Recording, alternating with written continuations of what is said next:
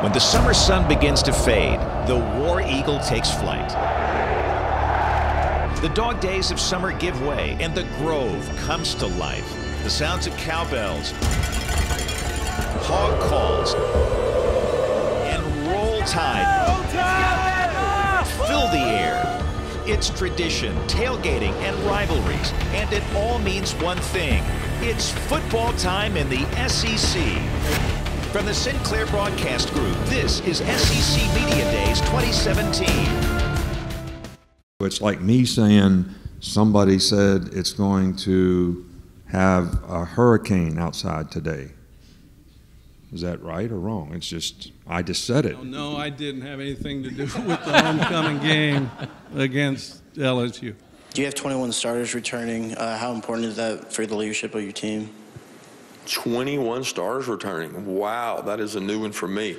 You see Coach Muschamp today, me and him got the same suit on, except mine's got blue stripes and his got red stripes. So I think I look better in it. You see how big his head is? You ever seen the Flintstones Gazoo? That Martian, like that. So.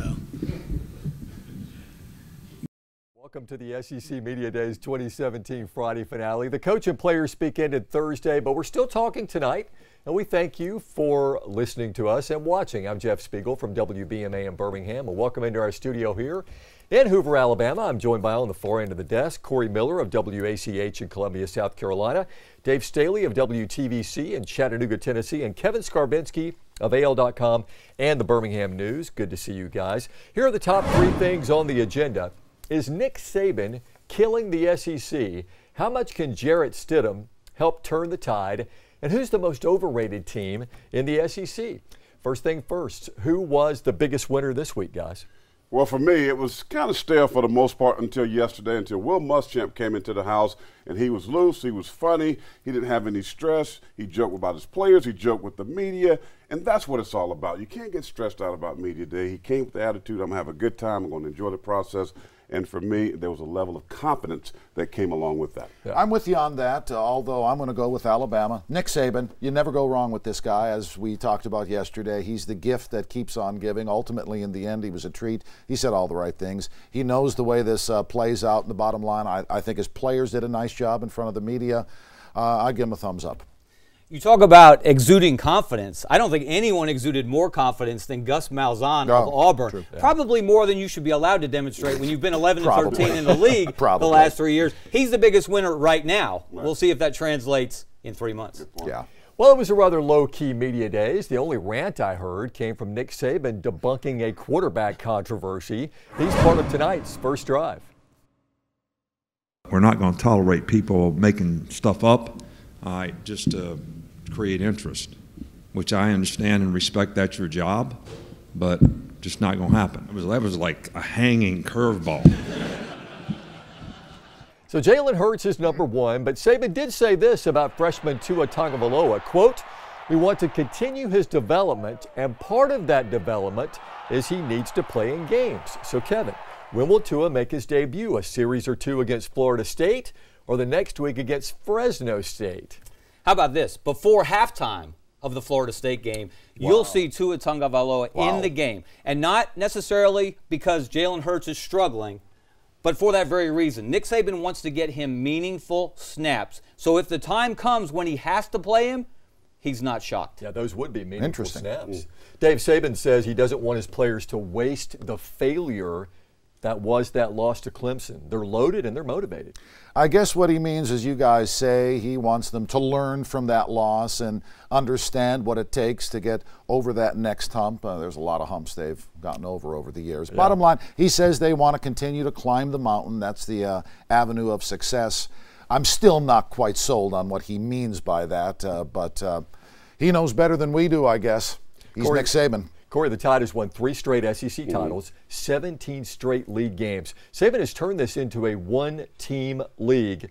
Has that hurt the league? I think so, to a degree, from a national perspective. When people look at the SEC, that's why you hear all the chatter right now that it's not a good league because Alabama dominates it. But I agree with Nick Saban, something he said. There is a lot of parity underneath Alabama. Alabama is the best team, but when you go from 2 through the rest, I think it's pretty even across the board, and I still think it's a great league. Dave? I think it's a great league, but I think to some degree it maybe hurts it, at least in the eyes of perception. But I'm not sure if you can get on somebody's case because they're winning and winning. That's what you're supposed to do in college football. I mean, that's the goal. Well, the SEC's rep as the best league from top to bottom has taken a serious hit. Yeah. Look at the ACC. Look at all those guys beating their chest this week at their media days. Jimbo Fisher, the commissioner John Swofford, Dabo Swinney, Tua, man, I think the last count, at least 8 of them had declared the ACC the best league in college football. True. And at the moment, it probably is. Maybe. I disagree with that. Anyway, that's another day. 10 Alabama players on the media's preseason All-SEC first team. That came out today. That's pretty impressive. Hey, the team that could break that title streak and keep the Tide out of the playoff is Auburn. The Tigers have a gunslinger from Waco way at quarterback, a beast of a running back, NFL caliber talent on defense, and something else all great teams need. We're ready to play football. We've been getting after it. We have a chip on our shoulder because we haven't finished how we have wanted to the past couple years, and you know we're ready to change that this year. All right, Jarrett Stidham is going to be the starter. I think everybody knows that. Does he have to be as good as advertised for Auburn to win the West? I think he has to be good, and I think he has to be smart with the football. We know he can throw the football, but he hasn't had a lot of starts, and there's a lot of hype, and I hate all the hype because to me, it's like I'm Missouri. Show me. Don't talk about it, but show me. I'm with Steve Spurrier. The talking season sounds great, but we'll see. He hasn't faced defensive fronts like he's going to face in the SEC. Can he handle the pressure? We just got to wait and see. I believe in this day and age, the toughest position to play in all of sports and maybe the most important to play in all of sports is quarterback. No matter what level you're at, hitting a baseball and stopping a hockey puck are still right up there. But yes, he has to be as good as advertised. If not, big problem. Well, let's look at Auburn's recent history. When they had Cam Newton, what did they do? They won a national championship. When they had Nick Marshall the first year, what did they do? They got to the national championship game. And Jarrett Stidham is not Cam Newton. He is not Nick Marshall. He's a very different kind of quarterback. Yes. But when they don't get excellent quarterback play in that offense, they struggle mightily. Cam Petway ran for 1,224 yards last year, 1,045 of that in 6 games. Teammates say he's leaner and meaner than he was last year. Kevin, that's scary. Well, he's going to put up numbers. Gus Malzahn, even in mediocre seasons for Auburn, they run the ball and they run it well. The question is, what's the run-pass balance going to look like? That's what Gus Malzahn keeps telling us. This is Chip Lindsey's offense. He's retired his clipboard. Chip's going to call the plays. It's going to be more 50-50. I've got to see it to believe it with Gus Malzahn as the head coach. Yeah. Best case scenario, worst case scenario for Auburn? Well, best case is obviously knock Alabama off and win the SEC West and play for the SEC championship. That's the best case. But the worst case, what if they're not as good as advertised? What if Gus Malzahn is blowing smoke like he was yesterday, in my opinion? Because at the end of the day, we need to talk about that defense as well. They lost some good pass rushers out there. Can he stop people from throwing the ball down the field? So, yeah, the offense could be good. Defense wins championships. Best case, I agree. Yeah, beat Alabama, get to the SEC title game, maybe even win the SEC title. Worst case scenario, I go back to quarterback. He doesn't play well, Mr. Stidham, and it all goes that way. Yeah, best case, Gus Malzahn was not blowing smoke when he played the 2010 and 2013 cards in his media days address. And, of course, the worst case, they go to Clemson the second week. They struggle on offense. Gus Malzahn unretires his clipboard, and then you've got a tug of war between him and Chip Lindsey, between Sean White and Jarrett Stidham, and we see a repeat of last year. Good point. One of my favorite players this week was LSU's Darius Geis. Geis wore a bow tie with a pink sport coat, and he didn't need a fashion consultant to tell him it looked good. The style for today, when I was going, to try on suits and stuff, I just saw this on the mannequin, and I was like, that'll look way better on me for Monday. So I just, took this off the mannequin, the whole attire, and just put it on me, and I was like, I'm going with this. All right, very quickly, was Darius Geis the star athlete of the week? I think so, but I got to want to be with the Missouri linebacker calling out Arkansas and everybody else. But I like his confidence. I like that he said, I'll play anyone on the football field. I will hit folk. I'll knock your head off. Man, I love that mentality. Yeah, I think so. I like the way he dressed. We talked about that earlier. Nice way to go. But I like the confidence. I always like that in a young football player. Yeah, I'll go with that. I've got to object on one point, though. He said the Alabama defense was scared of LSU's running game because they stacked the box. No, they stacked the box because they weren't scared of LSU's passing game. That's exactly right. True. Right. Still to come on SEC Media Days 2017, who was the biggest loser this week? Also coming up, the natives are restless in Athens. Is Georgia the most overrated team in the SEC? To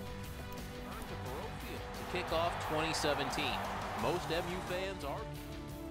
Oh, I don't know. Respect is earned, and obviously we're not very good, so that's all right. We'll show up. Florida coach Jim McElwain downright surly after about Georgia getting more love in the East than his two-time defending champs are getting. Kevin, I get it. He's an offensive coach, and they've been bad on offense. Nothing Malik Zaire can't fix. Well, I think he's concerned about his offense, and he should be. But I think what really bothered him was he had to leave his Montana cabin in the second week of July and come answer a bunch of dumb questions like bogus internet pictures of sharks. Yeah, I think that really got under his skin. Probably. Yeah, Dave, Florida plays LSU for homecoming. Mac said, look, I don't control scheduling. Nick Saban may, but I don't. Do you believe him? I don't believe it at all. With respect to Coach, I mean, are you telling me that he doesn't talk to the athletic director? They don't get together and chew the fat, so to speak. Am I missing something here? Of course he knew it was going to happen. I think so. Corey, he says this.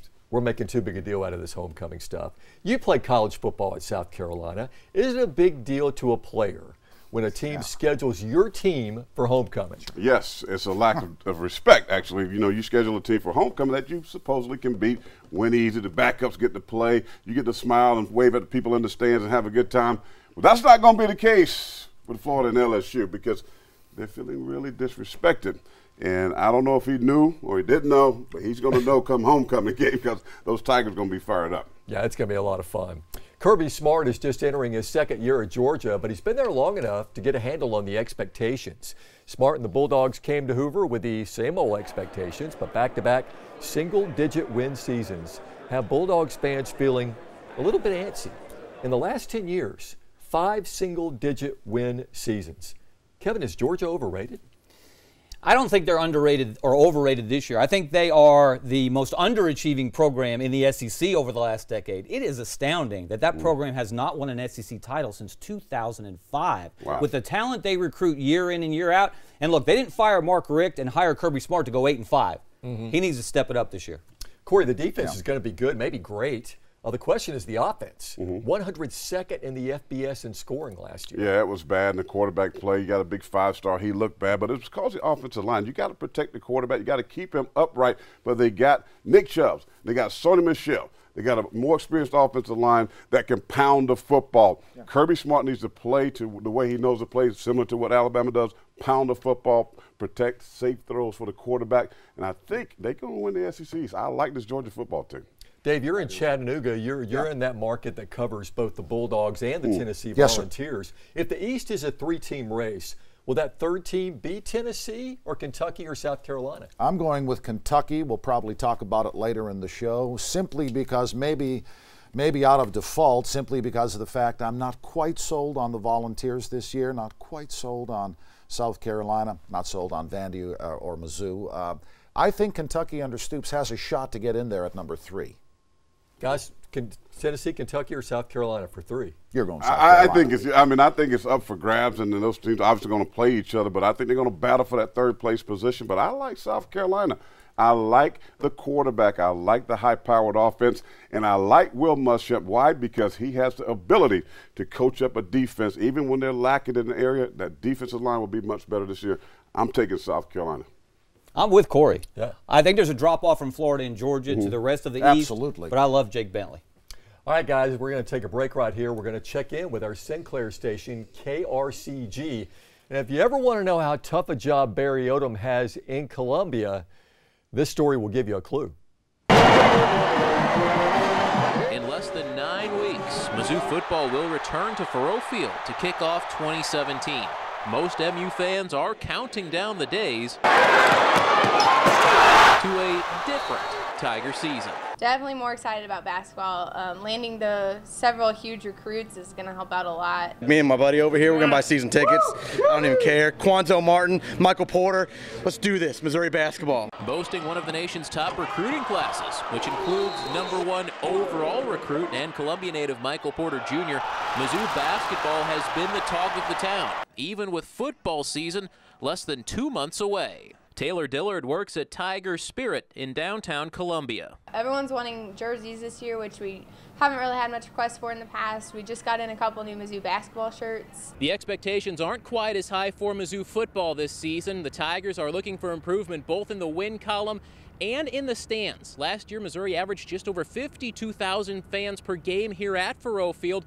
That was down from an average of 65,000 the year before. On the field, the Tigers went just 4-8 a season ago. They missed out on a bowl game for the second consecutive year. Missouri hadn't missed the postseason in back-to-back years since a 4-season stretch from 1999 through 2002. But Tiger fans are optimistic that the Tigers can get back in the bowl picture in 2017. That's what I'd like. I'd like to support a team that does well. There's always excitement coming up in the fall. We've got some new recruits. I think with a more experienced quarterback, we should have a better season this year.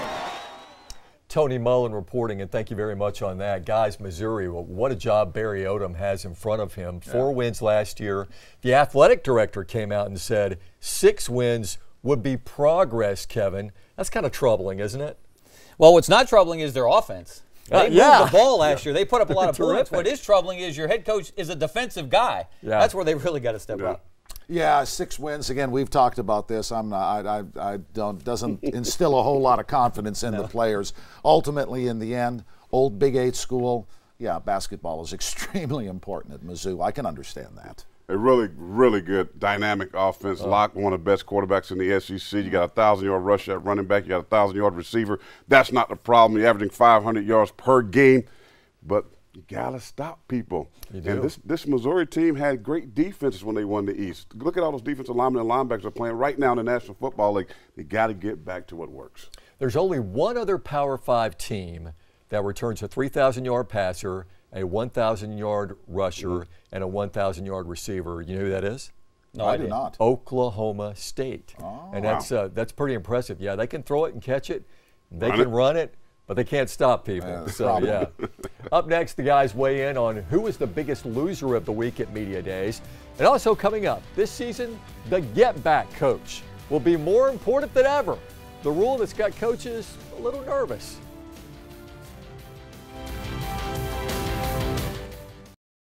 Appreciate my 6th straight rousing round of applause when I get up here. You guys have fired up the last of the day, so let's get rolling. All right, thank you, I appreciate it. Poor Kevin Sumlin, no respect from the media Wednesday, and not much respect for Ole Miss coach Hugh Freeze either, who spent 16 minutes rambling in the big room before taking questions. I thought he was going to start reading from the Ole Miss media guide. The Freeze filibuster, intentional or unintentional? Intentional. He knew what he's doing. He wanted to control the message. Yep. Intentional. He wanted control. I understand where he's coming from. Intentional, scripted, and vetted by his attorney beforehand. Probably. Who was the biggest loser this week, Sumlin or Freeze? Freeze. I mean, I understand why he did what he did. Like I said, it was intentional. But this program is in a bad position, and he is to blame. And take the blame and move on with it. So, Freeze. I say Sumlin, Texas A&M, pretty rich. They got a lot of bucks in Aggie land, and the pressure is on. And we talked about this before. He looked somewhat defensive, almost defiant, did not look comfortable. I don't think it went well for him. I think it's got to be Freeze. That Houston Nutt lawsuit was a direct frontal assault on his character. Yeah. It is the year of the quarterback in the SEC and the year of the young QB. Jalen Hurts, reigning Offensive Player of the Year at Alabama. Jarrett Stidham ready to rock and fire at Auburn. Jacob Eason at Georgia. Jake Bentley voted co-MVP at South Carolina as a freshman last season. Shea Patterson came on strong late in his freshman year. Okay, so you're starting a team from scratch. Which one of these guys do you want? I'm going to cheat right here because if I'm starting a team and I'm running an offense with the dual threat guy, you know who I'm going with. That's going to be Hurts from Alabama. I'm taking that guy that can run it and pass. But I'm going pro-style offense, a guy that's in the film room, studies, understands the game. I am going Jake Bentley of South Carolina. If we're talking college, I indeed go with Jalen Hurts. I agree. Two-way player, he did it all, and he showed what he can do last year. If we're starting a professional team with the pro-style offense, I go with Eason. A lot of folks compare him to Matthew Stafford. That's a very nice comparison now, looking at Stafford's career with the Lions. He hasn't had much help. But if we're going that way, I'm going with Mr. Eason. Well, Jalen Hurts has the best track record so far. Sure. He led his team into the lead in the national championship game with 2 minutes left. But you know what they say, Jeff, big head, big brain. Yep. So how do you go against Jake Bentley? That's right. That's right. There is a new rule in the SEC. If you're a coach and you go out on the field to argue a call, you're getting a 15-yard penalty. Nick Saban and Will Muschamp, you better behave. Who gets flagged first, Saban or Muschamp? Wow. I mean, you know, I cover South Carolina. I'm a fan of Alabama because of my son. Both coaches are fiery. I'm going to say Coach Saban gets it first. Yeah. I believe Muschamp. Okay. I'm not sure why. I have nothing to back that up except to say just previous history, looking at the way these gentlemen operate on the sidelines, I'm going to go with Muschamp. I hear from hundreds and hundreds of Auburn fans every day, and they're going to tell you they're not going to throw that first flag on Nick Saban. They're going to make an example of someone else like a Will Muschamp. And heaven forbid for Nick Saban to get ejected from a game. Can you imagine the uproar, especially of having to Bryant Denny? No. The Wembley Hotel was full of Auburn fans Thursday. Meet Tiger Jake, a Maltese belonging to Rob Sanford. He's dyed Tiger Jake's hair to look like a tiger. Don't worry, no animals were harmed in this dyeing treatment.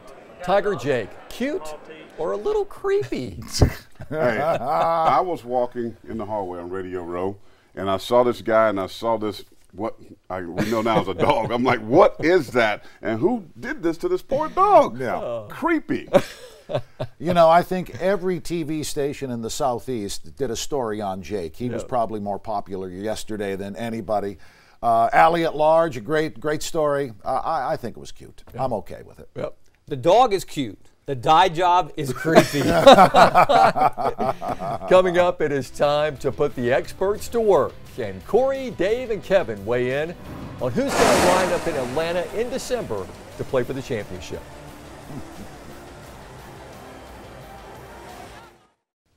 All right, the time has come. Who's going to be the big winners this year? Let's hear from the experts, starting with Corey. Well, the SEC title game is going to come to another team that's very familiar for the fourth in a row. I'm going with the Alabama Crimson Tide, no doubt about it, winning the West. Behind them is going to be, I went hard with this, but look at these, Georgia, Florida, South Carolina is my third. I told you that earlier. In the West, Alabama, LSU, and Auburn, guys. Alabama will win it all again 4 years in a row. My poor son, I'm so mad at him. He got all kind of rings and bling. Daddy has nothing, but he'll get his fourth SEC championship this year. Corey's son, Christian, plays for the Alabama Crimson Tide. Great linebacker. Look for big things from him this year. Dave? Jeff, I too have the Tide and Dogs in the SEC title tilt in the East. Going to be Georgia, Florida. I've got Kentucky coming in third. Not super sold on that, but I'll go with the Cats. In the West, Alabama wins again. No surprise. Auburn a close second. LSU third. Not quite sold on LSU as well. Ed Orgeron, we'll see. Of course, I have the Tide winning another title. All right, Kevin? If you don't pick Alabama, you're just taking a shot in the dark. Yeah. Alabama is going to be in Atlanta again, but the Iron Bowl is going to be the SEC West Championship game. And they're going to meet Georgia and Kirby Smart. We're going to have another mentor-protege championship game, and the boss is going to get the better of the student. By the way, the media voted Alabama to win the West, Georgia to win the East, the Tide to win the title. The media has only been right 6 times in the last 25 years. That says something. That's not a great percentage, but they have picked the champion right 2 of the last 3 years. It's been kind of easy. Right? So we're on a roll. Well, they'll be right this year. For Corey, Dave, and Kevin, I'm Jeff Spiegel. Have a great night, everybody, and enjoy this football season.